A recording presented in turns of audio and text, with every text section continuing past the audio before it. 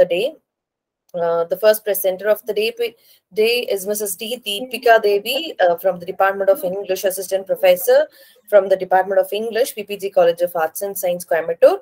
And she's going to present on the topic, Dominating the Destitutes. Ma'am, sorry. Actually, Deepika Devi, she informed that she couldn't join in this session, ma'am. Okay, ma'am. Then whom should I start with? Yes, ma'am. Nishta? Can I move to Yes, Nishta? ma'am. Yes, Nishta. Okay, now let's have Nishta Mahava, if I'm not pronouncing wrongly, a former student from the Central University of Rajasthan, to speak on the topic, a sexual subaltern, the gendered commercial sex workers of India. Waiting to hear from you, Nishita. Over to you. Yes, ma'am. Thank you, ma'am.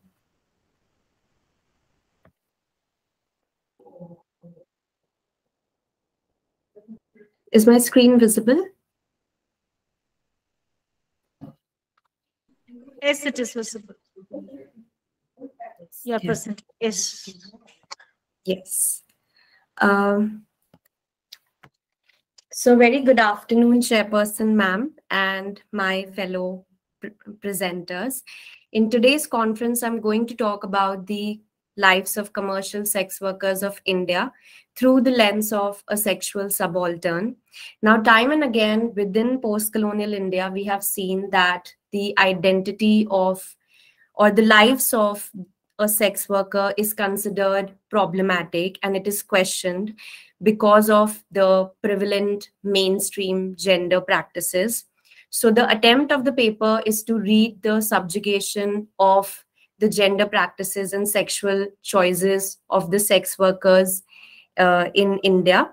And at large, the paper also attempts to understand the theory, Butler's theory of gender performance in, to understand Butler's theory of gender performance in the area of the sexual subjectivities that exist within the community of sex workers of India. So beginning with, the paper is going to talk about sexual subalterns within post-colonial India. It is going to draw inferences from Butler's theory of gender performance to understand the gender expression and sexual choices of these commercial sex workers, and to read the term subjugation and marginality in terms of a sex worker, and to understand the subverted gender expression and sexuality of sex workers in the conventional sphere of gender practices in India. So now, first and foremost, we need to understand the term sexual subaltern. So the term sexual subaltern is coined by Ratna Kapoor, and it is a concept which is used by Ratna Kapoor. Ratna Kapoor is a feminist legal scholar, and this is a term which we study under Subaltern Studies, which is the theme of our conference today. So according to this term and according to the concept of a sexual subaltern, Ratna Kapoor talks about the various range of sexual minorities that exist within post-colonial India. She aims to understand these sexual minorities and their existence, which trouble the conventional gender practices within India. Overall, Ratna Kapoor wants to create a counter-heteronormative movement and to challenge the normative assumptions that inform the lawmaking of the country. And interestingly, this term sexual subaltern do not include just the queer community within India, but it also includes the various other sexual minorities. For example, the sex workers, and within sex workers also there are various other sexual minorities that exist. So this term is not a homogeneous or a stable term, but this term goes on to represent the many sexual identities and which exist within post-colonial India. Now, talking about Butler's theory of gender performativity or gender performance. So Butler, in this theory, she differentiates between sex, sexuality, and gender. She says that these three terms are independent of each other. And Butler, to explain the idea of gender, she gives the analogy of a theatrical performance and compares it to gender and the analogy of theatrical performance suggests that gender identity or gender expression is a performance. For example, when we are assigned a role to perform at a theater, so we prepare accordingly to the role. So in the same way, what Butler here wants to say is that every day in our lives, we are performing our gender. We are performing our gender expression and gender identity. So overall, she counter argues the idea that gender is a natural construct, and she says that gender is a social construct, that gender is a performance, and she counter argues the idea that gender is binary. She says that if gender is a performance, that someday then someone somewhere can choose to add different variety, like add a set of different characteristics to define themselves, which is completely fine. So Butler supports the idea of gender fluidity over gender binary, and which I'm going to highlight more in my presentation. So now, know your commercial sex workers. Ashok Alexander is an author who has closely worked with the sex workers, and he has written his testimony, A Stranger Truth, in which he talks about the sex workers community, the commercial sex workers community of India. But the good thing about the book is that Ashok Alexander does not limit the talk of the commercial sex workers to the women sex workers, but he goes on to talk about the various other communities that exist within the community of commercial sex workers in India. So he throws light on the community of TG sex workers and on MSMs that are not much talked of. And these communities are the ones which are doubly marginalized within India because of their choice of sexual expression and gender expression. Now, to talk about TG sex workers, which are the transgender sex workers. So the transgender sex workers are known by the term Hijra in North and by the term Aravnis in South. These sex workers, these transgenders, they commonly practice two kinds of profession. One is Badai and the other is Bhikkhu. Badai is the one in which transgenders go to the houses of people on celebratory occasions to give them blessings. And Bhikkhu is the profession in which they collect alms. So Bhikkhu also involves participating in sex trade, and hence here comes the community of TG sex workers.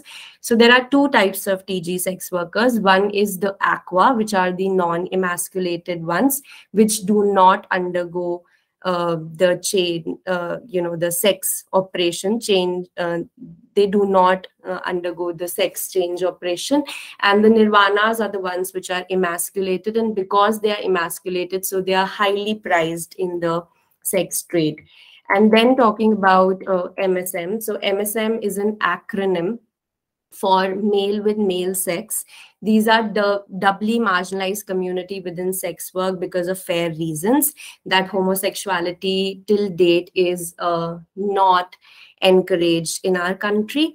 And it is an umbrella term for a variety of sexual exchanges. So within MSMs also, there are a category of sexual subjectivities that exist. For example, there are kotis, which play the feminine role in the sexual exchange, and there are panthis, which play the masculine role in the sexual exchange. Then there are double-deckers, which play both the roles. And then there is this term, macho truck drivers, this terminology which Ashok Alexander quoted in his book to explain the queerness or the homosexual nature of the truck drivers who often, indulge into these commercial sexual activities. So he says that they indulge in these activities, but with the female sex workers, but they are also found to they are also found making out or having these kind of sexual exchanges with the helper boy in the truck,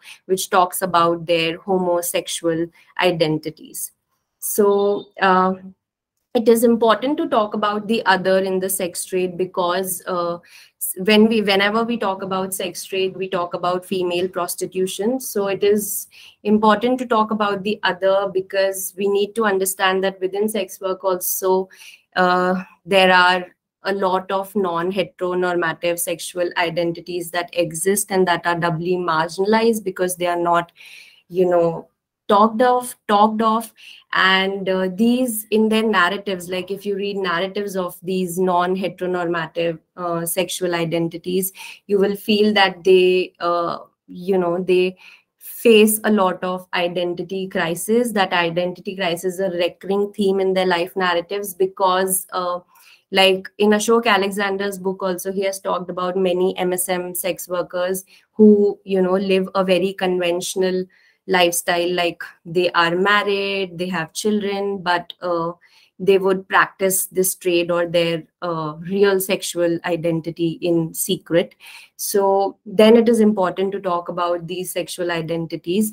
And then these sexual identities, they also lack support from family, society, or police.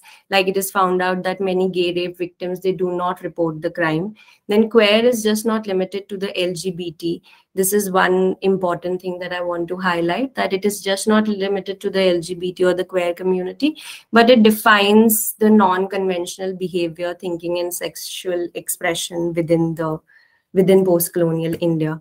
So I would like to conclude my paper and say that the paper attempts to read the gender lives of commercial sex workers as a sexual subaltern in post-colonial India, and to view sexual subjectivities of sex workers as a discourse of academia. And by studying the relevance of Butler's gender performativity in gender and sexual expression of commercial sex workers in India, the aim is to theorize and in the process materialize the gender choices of sex workers. Thank you. Thank you, Nishta. That was a clear dissection of sexual subjectivity, and you made some great points to meet and portray a closeness to queer theory and also to LGBTQ. That's a nice presentation. And you had a different form of references also, and I'm also able to learn many subdivisions as far as these sexual subjectivity are considered. I have a question for you. Yes. When you come to address the sexual subalterns, do you believe in all these gays, lesbians, and sex workers are more challenging and more dominant as far as culturally considered? Like, are we looking at them with the same stand, or are we looking at them on the same point of view? Like, are they all on the same line when we talk about these lesbians, gays? And when you started your presentation, you were narrowing it down to a group of sex workers. Do you think they are more prominently seen?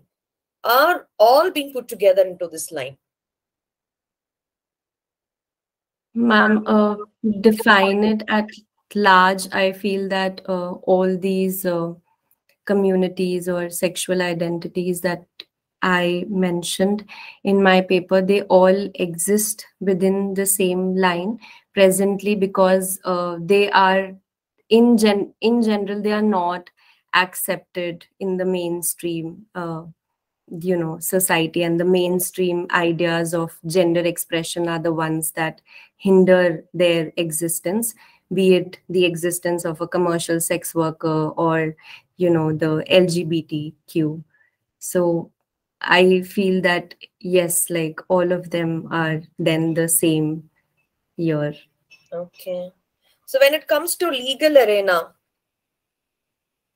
Yes, when it ma'am. comes to legal arena, is there any possibilities for these people to also normalize their life in a country like India? Hmm. That is difficult, and a lot of research, legal research, is going for it. And I wouldn't say that it is impossible, because a lot, like Ratna Kapoor herself, she is a legal feminist scholar, Okay. and her theories do affect the lawmaking. Like, this is her agenda, that she wants her theories and her academic theorization to affect the lawmaking of the country at large.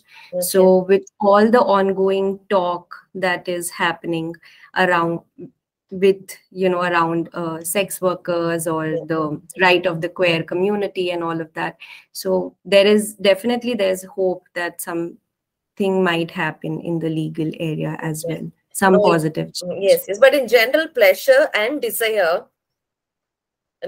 we are all mere human beings, and it's common to all. Like when it comes to pleasure, when it comes to desire, no, it has become an important uh, role for every human being to have their own feelings and all that. But when you talk about this in a post-colonial context, and that too in the field of literature, we obviously see through all these things, I mean, all these topics coming again and again through these LGBTQ queer theories and subaltern literature. And of course, you have seen it in a different point of view. Like, this is not something common to talk. I mean, it's not something closely related to literature, but you stepped out of literature and you have presented your paper well. And I appreciate and congratulate you for having displayed a different view as far as gender commercial sex workers of India is considered. And I wish you all the best in near future also to take up topics that speak differently, because we would like to hear more, because the world is becoming more competitive. Thank you, Nishta, for your presentation. Thank you so much, ma'am. Thank you for your valuable inputs. Thank you.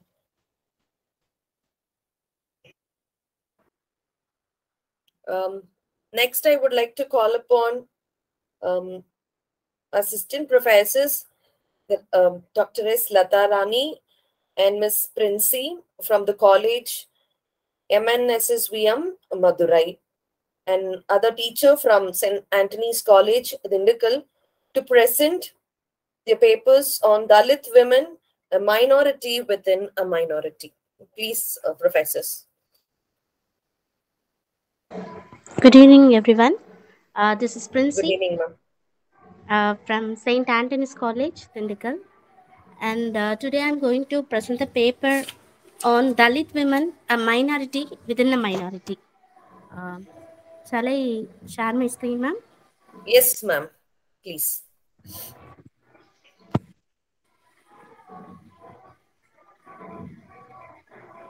Yeah. So my topic is Dalit women, a minority within a minority.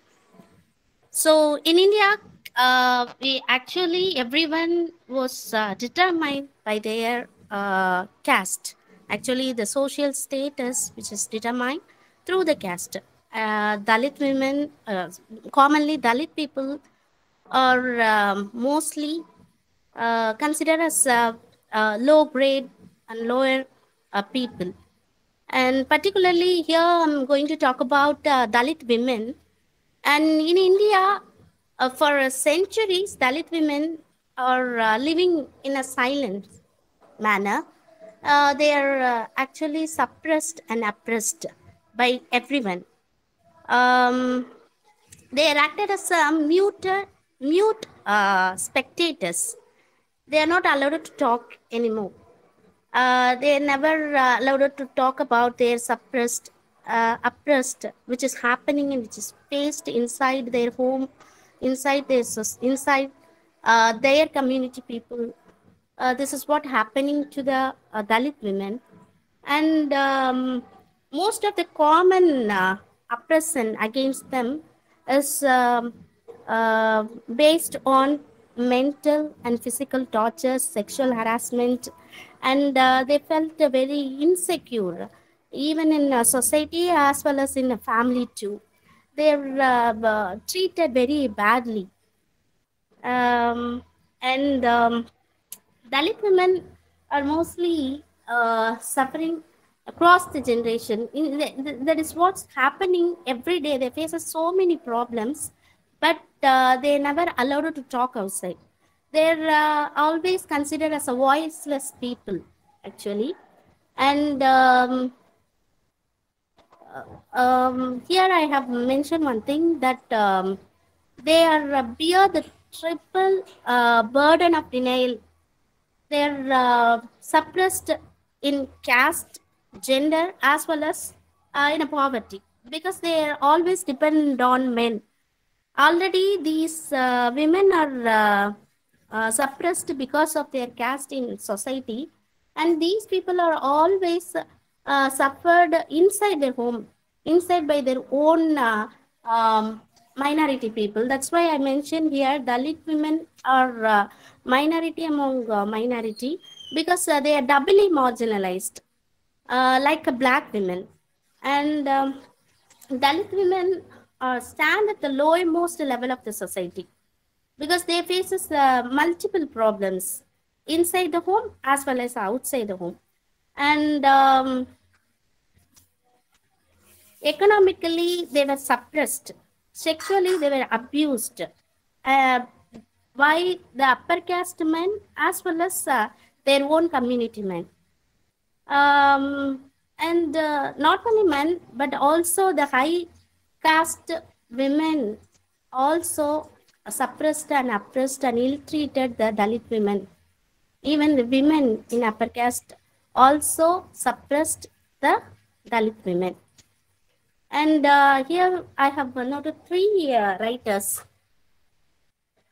Baby Kamli, Umila Power, and Bama. And here, Baby Kamli's autobiography, The Prison We Broke, which is always confirmed that one Dalit woman in 10 used to die during the childbirth due to lack of awareness, medical help, and some suspicious belief like that. And one woman among 100 used to harm by husband or by their in-laws. This was clearly mentioned in that autobiography, The Prison We Broke. And Bama also described many Dalit women are tortured to death by their husband. And she also mentioned that they are very much ill-treated by their own community men. And Umila Paba's The Weave of My Life, which is a very good book. And there, Umila Paba says that the um, uh,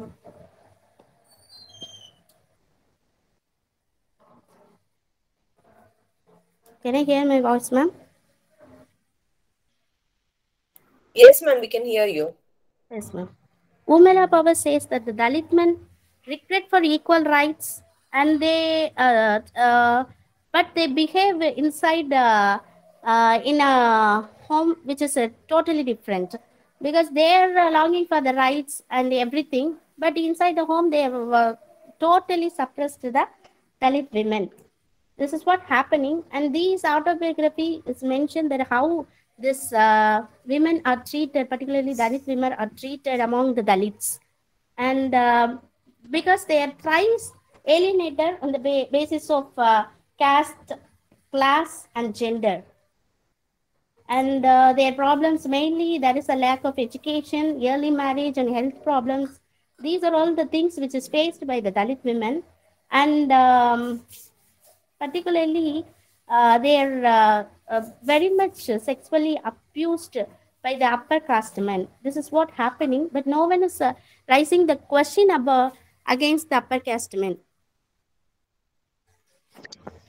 Even their husbands and everyone, because they never talk against the upper class men. In Urmila Baba's The Weave of My Life is a very good autobiography in Marathi. She described a difficulty in the education system and caste norms, language, culture, and everything. She also discussed about the internal patriarchy, which makes Dalit women victim of patriarchy controlled by the Dalit men, and physical abuse, and also the economic explorations. And one more incident I just want to share with you that um, in Maharashtra, district of Maharashtra, we knew that two Dalit women were slipped and become naked in the village just because their shadow had fallen on the well. This was very ridiculous. We are not able to hear this type of news. Actually, once we hear that, our blood boiled on reading about this type of news. This is what happening to every Dalit women. Even though in this era everyone is educated and everyone in a good position, okay, but many young Dalit women have had to stop using social media out of fear and because the abuse had reached intolerance level. This is what happening here.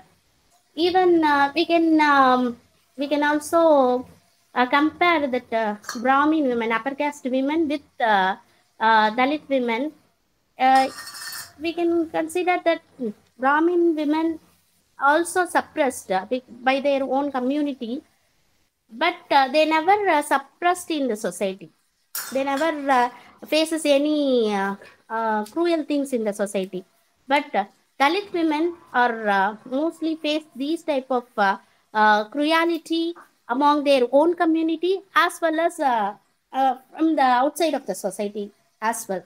This is what happening to them. And we also read that Dalit women known as untouchable, we all know that. But this is what strictly ranked based one. This is what happening today itself. Even though they are educated, this is what happening. Injustice directed at the Dalit women causes profound trauma and suffering across the generation.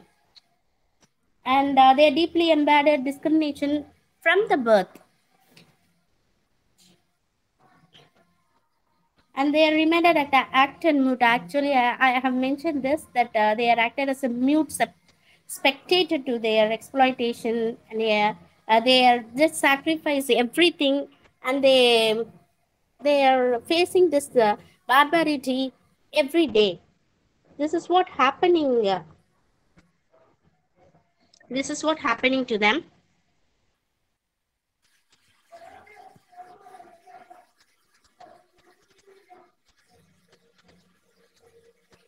I just want to conclude my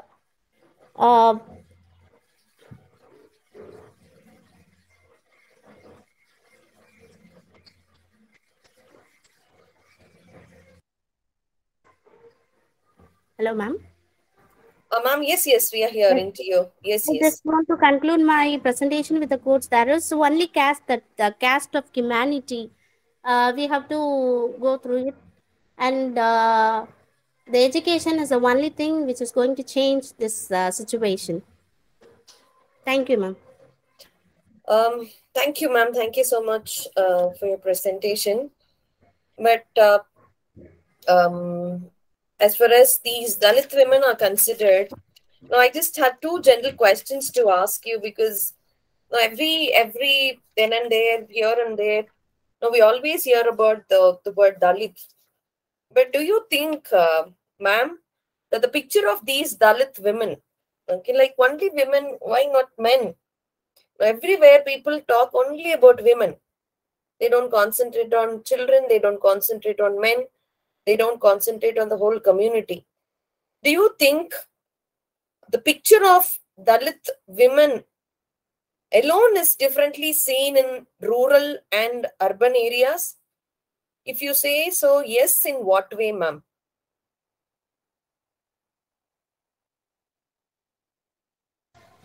Dalit is a common thing. It's not it's not separated to men and women. But my point of view is women, they're doubly marginalized. Not only from in the rural area, as well as from city side also. Even the educated people are trying to hide the suppression and everything, the caste and everything, but they are facing something regarding the caste.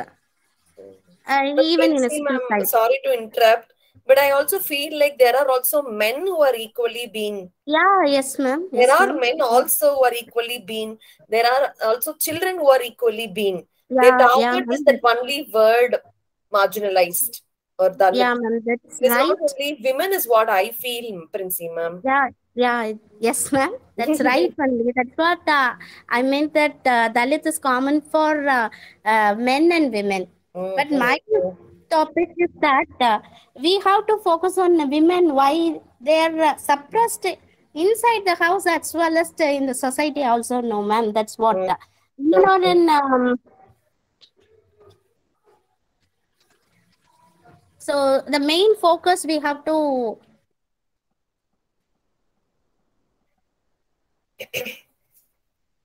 because they are influence on their child. No, ma'am. Ah, okay. Okay, ma'am. Thank you. Ma'am, I have one more question for you. Yes, ma'am. It is always considered that these marginalized people are uncivilized, impure, and inferior, and all that.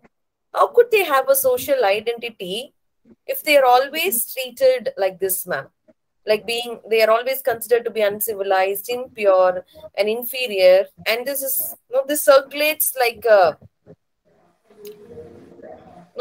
something deeply to think about. So, how could they have a social identity, though being more oppressed or uncivilized, impure, and inferior, ma'am? In your point of view, can I have a general answer, ma'am?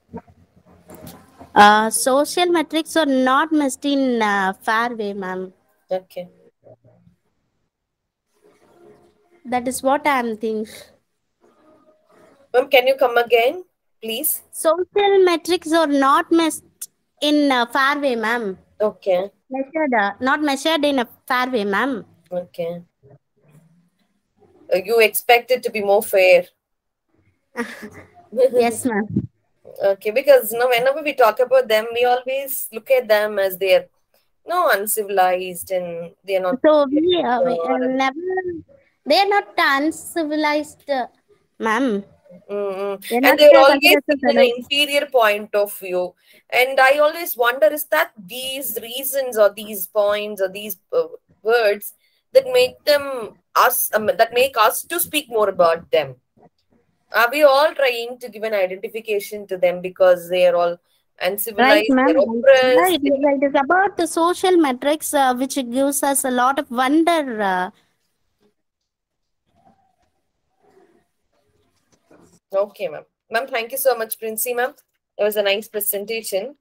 You also had a different interpretations. Thank you so much for sharing your perception of understanding what exactly the role of Dalit women, why she's been considered to be a minority within minority. Thank you so much, ma'am. Thank you, ma'am. Thank you, ma'am. Thank you. Next, Subaltern, ma'am. yes, ma'am. Ma'am, I think Manaka Devi also not there in the meeting, ma'am. Actually, she is also unable to attend the presentation session, ma'am. Okay, ma'am. Yes, ma'am. That's all, ma'am. We'll wind up the session, ma'am. Oh, Thank you so much, so ma'am. Thank you, ma'am. Thank you so much. The whole team of AVP College of Arts and Science. You all have done a great job. It's indeed a different frame of standpoints and references from the two presenters. We are able to hear from them this art, that what exactly subaltern is, and both of them had a a different perception of understanding what exactly Dalit is all about and its role in literature. Thank you, ma'am. Thank you, the whole team Thank of you, ma'am. Thank organizers you so of much, ma'am. Thank you AVP so much College of for Arts and spending your Science. valuable time with us. Ma'am, always. This is always the time is valuable being here with you people. Yes, ma'am. Thank you. Thank you so much. She is going to present her paper on the title Bharti Shilpa and Arundhati Roy's challenging and redefining the stereotypal beliefs of sexual identity and performative roles.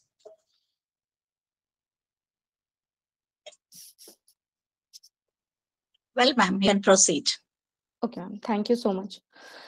Thank you everyone for giving me the opportunity to present my paper here today. I would like to know if my screen is visible. Is it visible, ma'am? yes, it's visible. Okay. So today I am going to present the paper. The title is Bapsi Sidhwa and Arundhati Roy, Challenging and Redefining the Stereotypical Beliefs of Sexual Identity and Performative Roles. So I am going to discuss my favorite, two of my favorite writers today who always inspired me.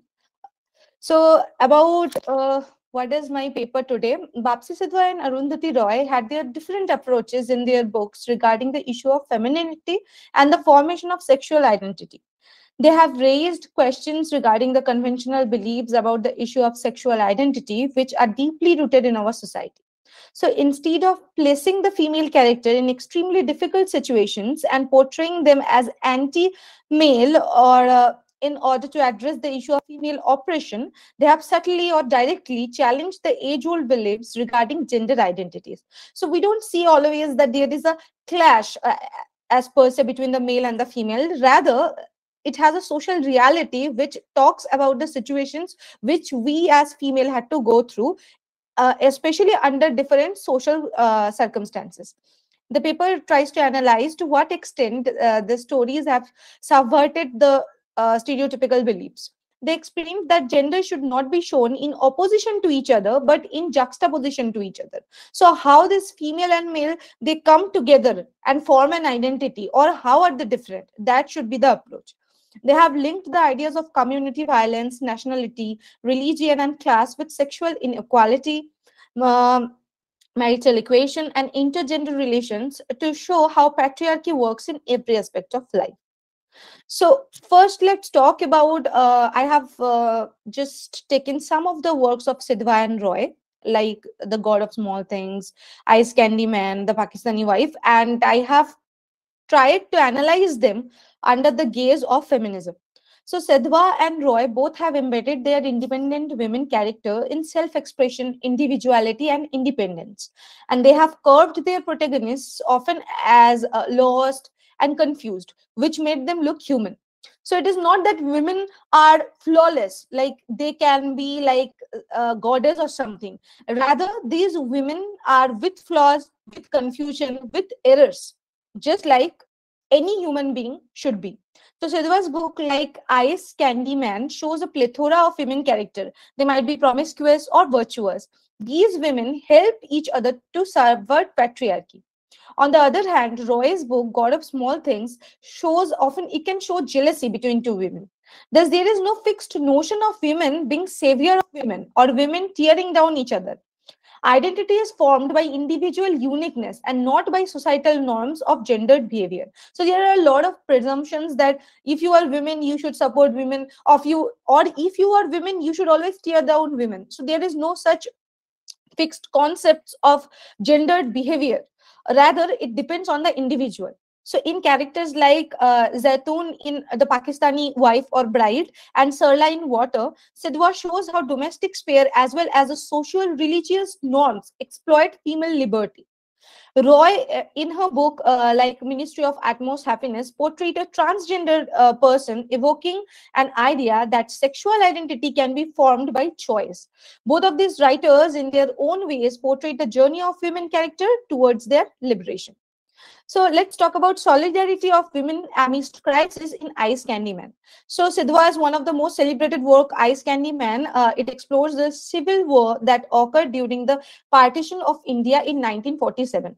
So it is told from the first-person perspective of Lenny Sethi, a Percy child of about 4-year-old. So what Sidhwa tried here is to show, she wanted to show solidarity in the experiences of women through different ages and different ethnic identity. Lenny and her family attempt to hide in plain sight as the two main ethnic identities, I mean here religious, more like religious identities, Hindu and Muslims, enter into the head-on collision. We find instances of violence against women through the character of Aya, Lenny's nurse. The issue of subjugation of women comes to the surface as the Ice Candy Man, who once had a cordial relationship with Aya, perpetrates violence on her to conform to his rational identity. I mean, here it is shown how Aya underscores how act of abduction and rape use women's sexuality as a tool to articulate religious national enmity. Like Aya's abduction can be read as a punishment for her lack of adherence to cultural norms. Then again, it highlights how women's bodies were under patriarchal surveillance and regulation, and those who fail to abide by social rules will inevitably be discarded. So that is the point. Now, women of Lahore come together to save Aya despite individuality. It's organized violence against their sex that unites them all. So we have seen that there are different ethnic groups like Parsi community, but what happens, we see that at last Lenny's mother, she like starts working some illegal activities just to save her fellow women from the clutches of the criminals.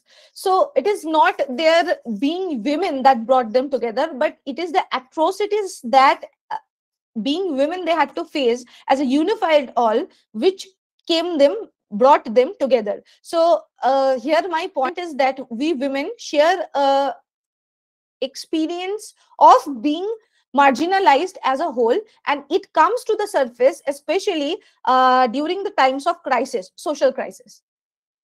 So now let's talk about breaking of stereotypes regarding female sexuality in Roy's God of Small Things. So here the story revolves around the love laws that existed in 1960s Kerala. While in Sidhwa, we saw women standing in solidarity due to their experiences. In this novel, we find women tearing each other apart due to their own experiences. So see, there is no fixed pattern. There is no norm of behavior, of gender behavior.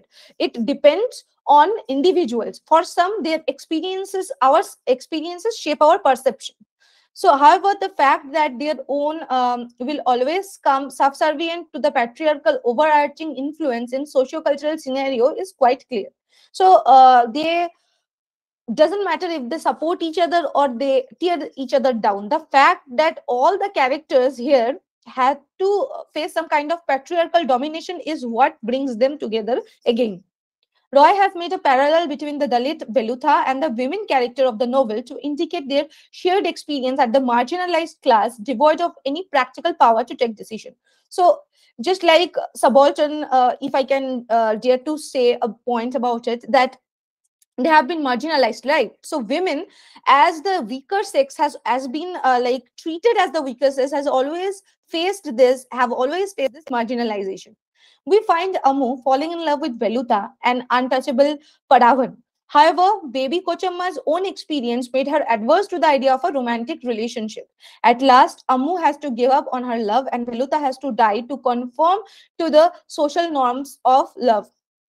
A shocking, incestuous encounter takes place between the two twins, Esther and Rahil, at the end of the book. The episode is in juxtaposition to the love of Amu and Velutha, and it attributes a certain autonomy on Rahil, which her mother didn't have. So here, Amu's daughter is Rahil. So where we found that Amu tried, as far as Kochiyamma is concerned, Kochiyamma tried to love someone but failed and never dared to venture out again. In case of Amu, she fell in love. She left her husband with conviction and with her two children and dared to love again. But in case of Rahil, we see that she is sharing her grief in the way that she likes. She is autonomy. She is using her autonomy to exert her power, at least on her own body, if in nowhere else. So female characters are dubbed with all the human qualities like jealousy and pettiness, but shares similar loss of autonomy. So here we see that the characters are neither angel of the house nor femme fatale, rather human. Amu's pursue independence and autonomy while being aware of her own sexuality. So here are some points where we see that Amu is talking about her own body. She is feeling her body, she is touching her breasts, and this again shows her that the notion that women are not sexually aware, they don't need sexuality, is subverted here. No damsel in distress, rather women as maker of destiny, the Pakistani Bride. So now let's focus to another masterpiece, that is the Pakistani Bride. So here Zaitoon escapes from the brutal and harsh tribal society of Koshitan into which she had been married. So Zaitoon is in fact a child of partition. She was bought by Qasim in Lahore, but soon her marriage was fixed. Miriam, which is evidently Quisim's wife, warns him that the gulf of difference between the life in hills and the city life. Her husband treats his wife as a sex object. Zaitun again proceeds in the cold and malevolent Aryan. So she decides to leave her husband when the tortures are like no, up to the mark. Like she cannot face any more torture. After a week, she reaches the river, almost half dead. Still, she gained hope as her freedom seems to be calling her from the outside of the river. But unfortunately, she is raped by two strangers on the banks. So Robert Ross stated that this novel deals specifically about patriarchy and the tradition governing the male-female relationship. What is so special about Pakistani wife? Here we see women redefining boundaries by venturing out on physically challenging journeys. So here we can say, if I dare to say, that Zaitun is somewhere a female Ulysses, right? Because even in case of emotional and moral boundaries, people used to think that women are like strong. Like if it is a mental crisis, women will be there. But here Zaitun proves that in case of physical journey also, she can be a Ulysses. Zaitun's odyssey from the plains to the snow mountains and back to the plain is symbolic of the inner journey of the young women from the fantasy world of love, romance, and heroes to the harsh and hostile realities of life, where man is the hunter and exploiter, cruel and inhuman, treating women like animals.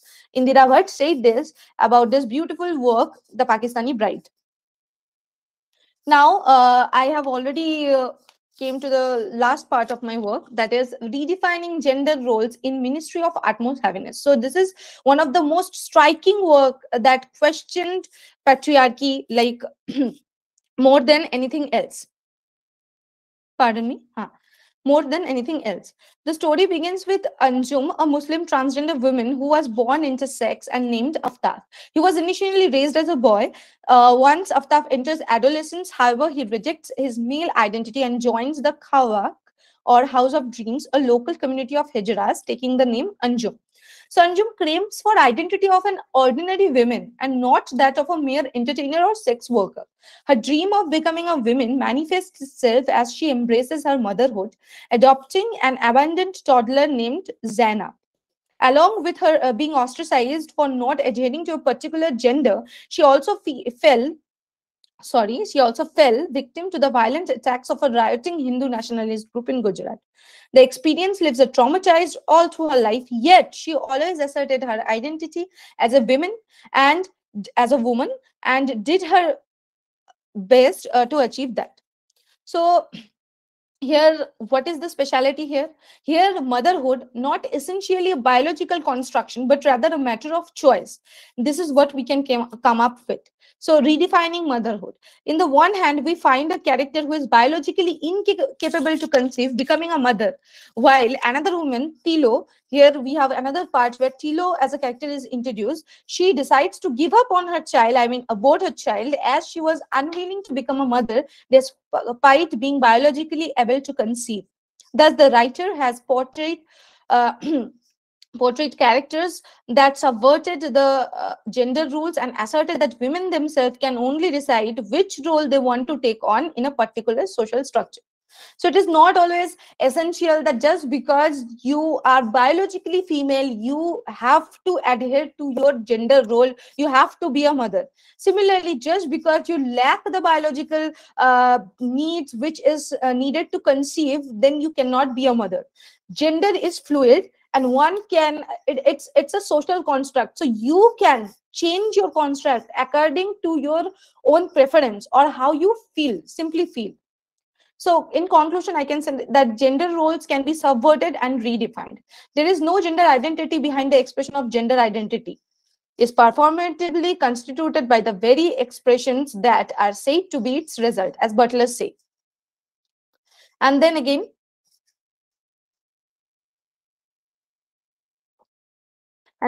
the story shows nuances of sexuality, and the story justifies the idea that women are treated as the other, which Simone de Beauvoir attributed on the female gender. She said, we can always see that here most of the time in Pakistani wife or also women are treated as like property. Like in Pakistani wide, we see that her father, the protagonist's father, is considering like is finding someone to sell her daughter because of money, as if they own their daughter, as if it is property to be bought and sold.